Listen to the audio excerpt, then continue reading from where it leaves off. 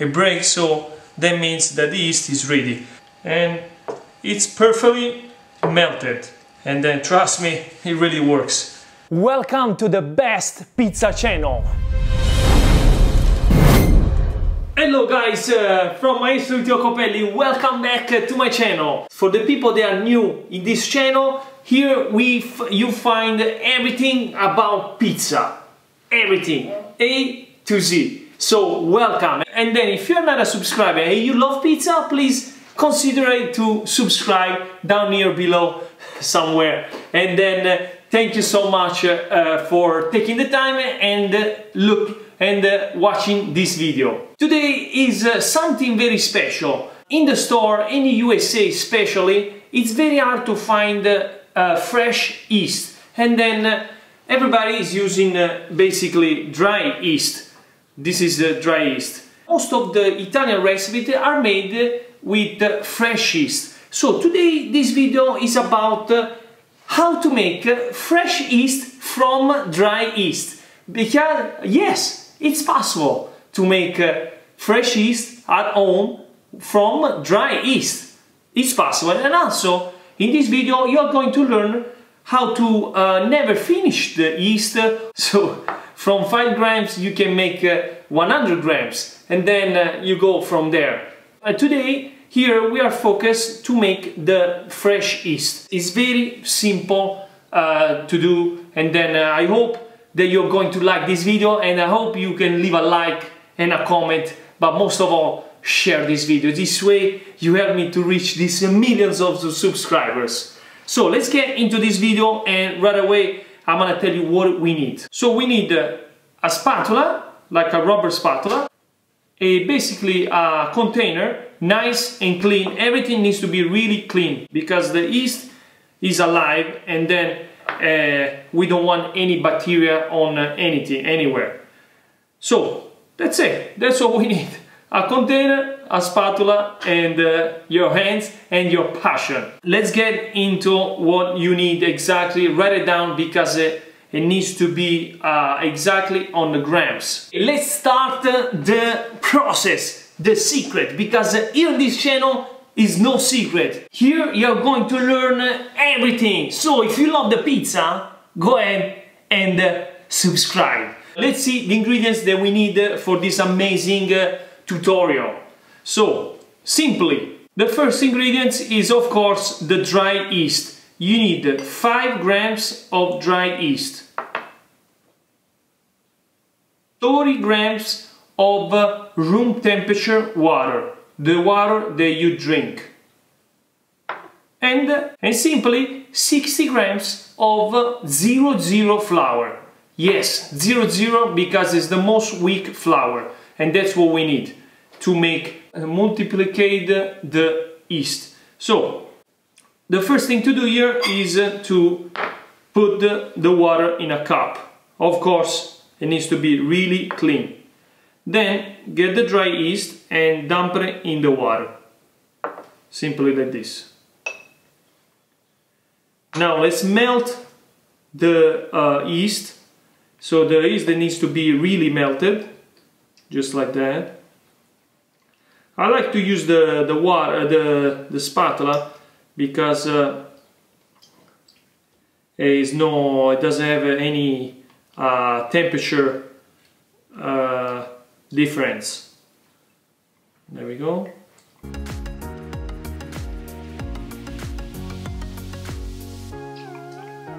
And it's perfectly melted. There we go.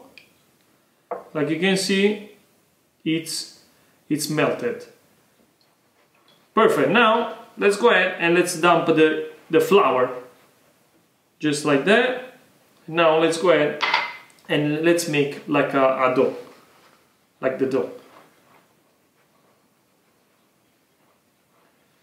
Try to put the most that you can inside the cup.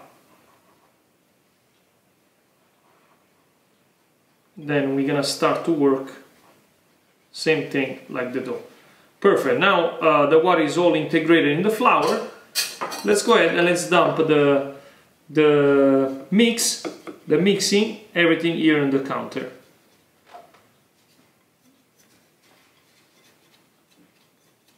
You need to take everything out, make sure.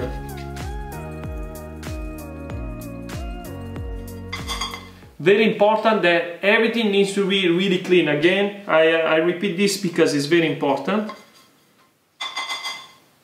There we go, we take everything. Now let's go ahead and let's start to work the dough.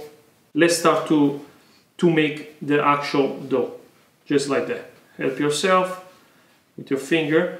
And probably you're gonna think that it's too much flour, but that's the correct amount. I've been testing this for years, and then trust me, it really works. Because to be honest, fresh yeast it's much better than dry yeast when you make the dough. And this is how you make the fresh yeast from dry yeast. Basically, we transform the yeast. You need to take everything from the counter. So usually this process it takes about 10 minutes or so. Like you can see now, it's already starting to look the color of the fresh yeast. Basically, it looks like the fresh yeast already. But we need to mix it up a little bit more. That's how you mix it. So basically, press your finger, just like that. This way you integrate everything. Make sure to follow the video until the end because it's very important, all the steps. I'm here to help you. I'm here to tell you all the secret about the pizza and the process of making pizzas. Perfect. Also, I created a masterclass pizza, so I will link it below just to check it out. If you want to check it out, it's a professional video course already made, very professional. That's the way you can learn how to make the pizzas, how to open a pizza place, all these things like this. So I suggest to you, if you want to go and level up, go ahead and check it out. Perfect. Do you see? We are about to be done. This was a live time. Perfect. You'll notice that the yeast will be ready when you take it and you try to pull it, and then it will break. See? It breaks, so that means that the yeast is ready. So let's make basically a little ball. This is the consistency of the yeast. See? That's it.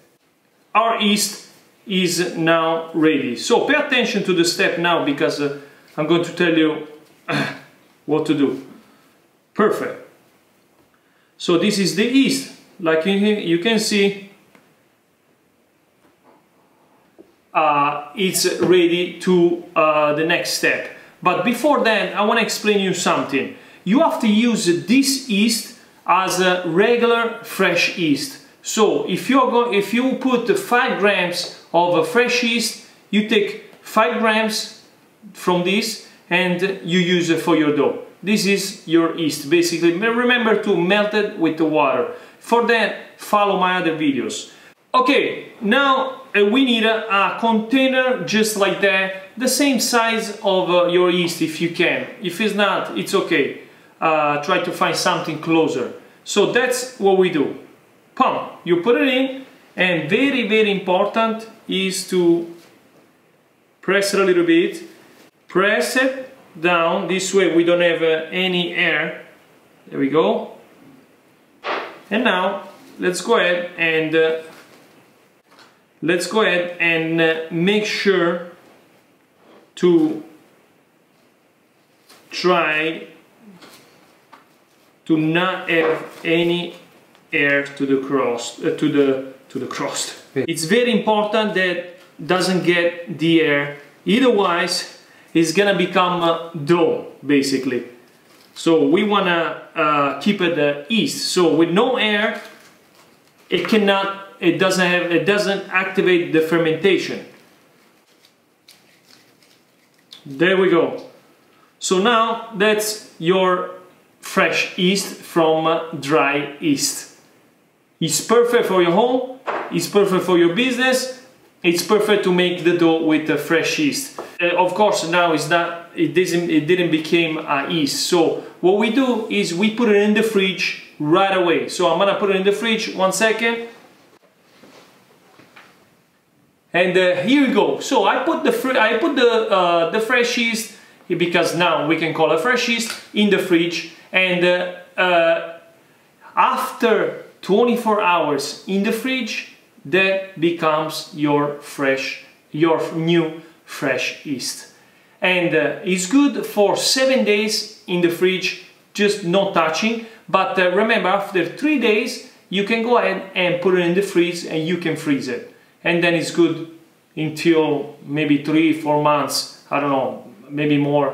And really important then to put it in the fridge. If you don't put it in the fridge, it's good until 7 days, but sometimes even more and more and more if you're going to refresh it, basically. But remember, the most important thing is that it needs to be everything clean and no air inside the container where you're going to put the fresh yeast. Please comment below if you want to see the second part, if you want to see the dough made with this fresh yeast. And then in my social media on Instagram or in the community on YouTube, I will leave a picture after 24 hours how it will look. Thank you so much for taking the time and watching this video. Please now thumbs up. Remember to comment below if you want to see the second part, the dough made with this fresh yeast that we just made. Thumbs up and subscribe. Thank you so much for Maestro Copelli. I'll see you at the next one. Every week, 2 videos. Ciao ciao!